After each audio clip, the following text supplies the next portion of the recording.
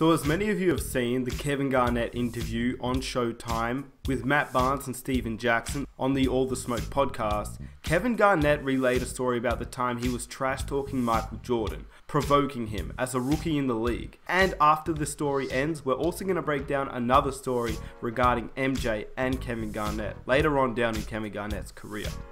And if you haven't watched the interview, good, because this video is going to break down everything with Kevin Garnett, Isaiah Ryder, and of course MJ all together. I put a lot of time and effort into making this video, trying to get all the clips from both interviews and of course the entire game. I wanted to showcase the clips from the game that Kevin Garnett was describing so you can watch it all pieced up together. So if you enjoy this video, I'd really appreciate if you guys could leave a like to show your support. Let's aim for 1,000 likes. It literally takes 2 seconds of your time and it would really mean a lot to me. If you're new around here and you enjoy NBA content, hit that subscribe button for more NBA content every single week and hit that notification button so you never miss an upload. With that said, here's the story about MJ, Kevin Garnett, and Isaiah Ryder. And if you have recently heard about the story, let me know what you think about it down below in the comment section. And then also let me know what you think about this video, having it all pieced up together with all the game highlights mixed in with it. What's your best MJ story? Oh man, we in Chicago, you know, it's my rookie year. And I had played against Mike 3 times head up. So KG had never seen me play against Mike. So I'm in the wave, I'm playing decent, I'm starting, whatever, however. We get to Chicago, Ronnie was just in the bad crash. I haven't had no sleep, so I'm on a getting back to the go. I got about 70 people at the game, the hood in here, we all in here, right? Kevin Garnett, it's all his Farragut buddies. So I'm just on one, but I haven't had no sleep. I'm just on like a, you know, I come in here, man, and it was hard seeing my partner in the bed like that. He had a big ass halo around his neck, but he was such in good spirits, man. Anyway, I'm playing, right? But JR is having a good game. So I'm quiet. I always stay quiet when I play mine. I didn't talk too much. I mean, if he talked to me, I was going to talk back, but he never talked crazy to me. We just played. But I never talked crazy to him at all, right? Yeah, you knew better. You know, JR and Mike. JR Ryder. Yeah, JR Ryder. Shout out to JR Ryder, right? Easy Ryder. So we're in the game, and I got about 24 going into the 4th quarter. Yeah. Mike got about 18, 19. Okay. So as we come out the timeout, KG like, man, keep going at his ass. Just I'm on, y'all. I can't even explain it. I was just like, yo, keep killing that nigga, yo. Serve him. He can't guard you. Boning him, yo, straight up. You have a good game, Joe. Keep going. He can't da-da-da with you. He can't mess with you. Yeah. I was quiet. I'm looking at him like. But it was on some like just fly by, like he was like, yeah, you too. So as I'm walking off, Just chill. The mic was literally right there. the nigga right here. Mike can hear me, but I don't really give a fuck. So I'm like. And KG was like, I don't care. And KG was hype. Like and KG he's super hype. Yes. You know, loud. I'm super hype, so we vibe, right? But I'm like, chill.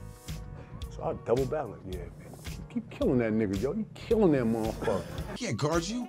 Keep going at him. I'm like, man, chill. It's like, what? I was like, I feel it. Hands on hips, legs locked. Then look. The nigga stabbed me for about 15 seconds. I was like, wow. So Mike looked at me, looked at KG, looked at me, looked at KG. Feel that? So I start to feel it. There's 2 ways you can go in this. I can walk this off out like I don't even feel it and play it off and dummy out. Fuck that. Now I'm in here, I got so I'm on.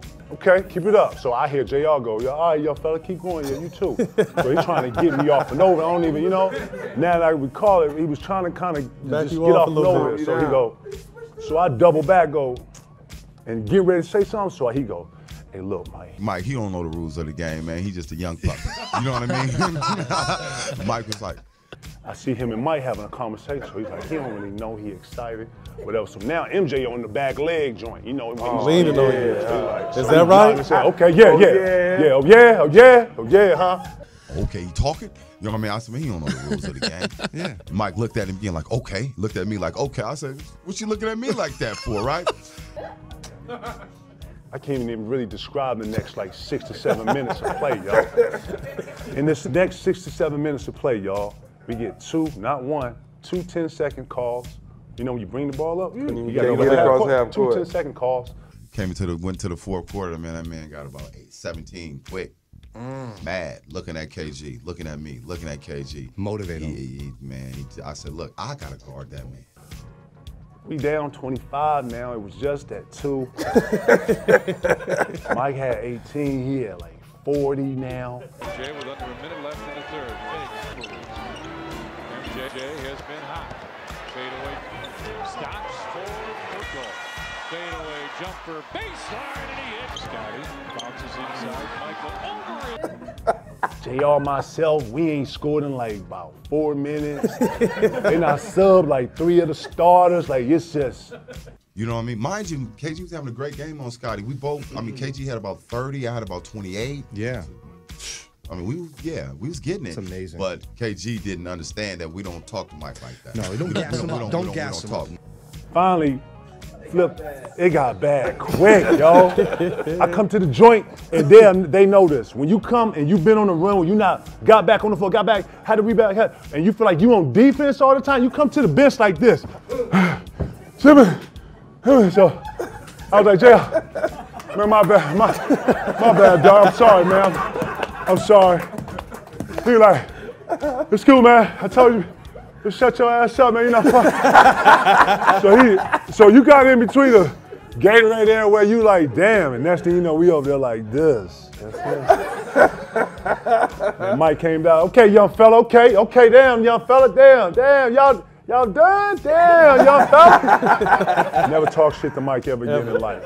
Now, I don't know about you, but that's one of the craziest stories that I've heard in a very long time. Obviously, there are tons of MJ stories, and I've told many on this channel before, but Kevin Garnett's version is extremely funny to watch. The way he's able to describe situations, the way he's able to imitate players and their voices, he actually is a very good imitator.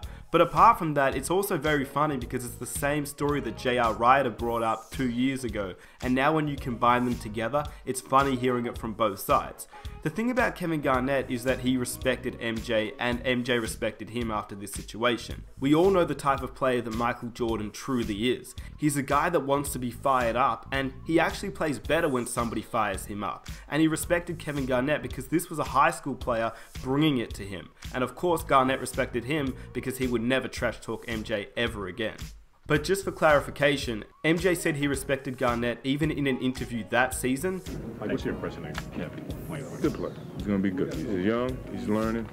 He's certainly going to learn how to adapt to this situation. He's on the job training right now. He's going to be fun. And he also respected him so much that when MJ was 38 years old and playing for the Washington Wizards, he would go at Kevin Garnett. Keep in mind, this is a 38-year-old Michael Jordan. Yes, he was still a solid player. He was a 23-point per game player, but he was 38 years old, and you really have to keep that in mind. This wasn't the MJ that we had seen in Chicago the first time that KG and MJ matched up against each other. This was Jordan at 38 years old after 3 years out of the league. And if you're wondering how good Kevin Garnett was at this stage, well, he just finished outside of the top 10 MVP race in the entire league, and the next season he would finish second in the MVP race. So this Kevin Garnett was emerging as one of the best players in the league, and he took it upon himself to guard MJ, who was 38 years old. MJ took it upon himself to go to work against an MVP level Kevin Garnett on his farewell tour. And this was the game where he just put it on Kevin Garnett. Time and time again, he was going at KG, hitting mid-range jumpers, dunking it, getting crazy layups. He looked like a prime version of MJ when really this was a Washington Wizards MJ that was ending his career that season.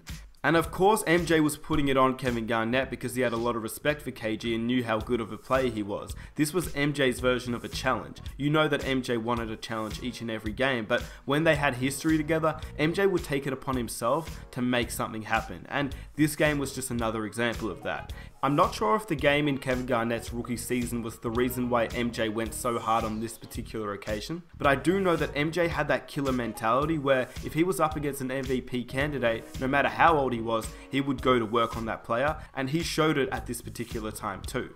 and these highlights just showcase how great of a player he really was.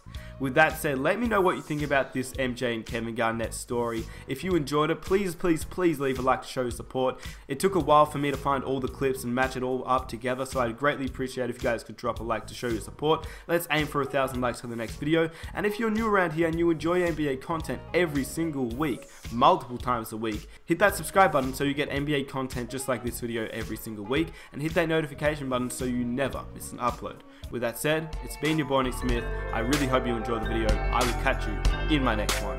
I'm out. Peace.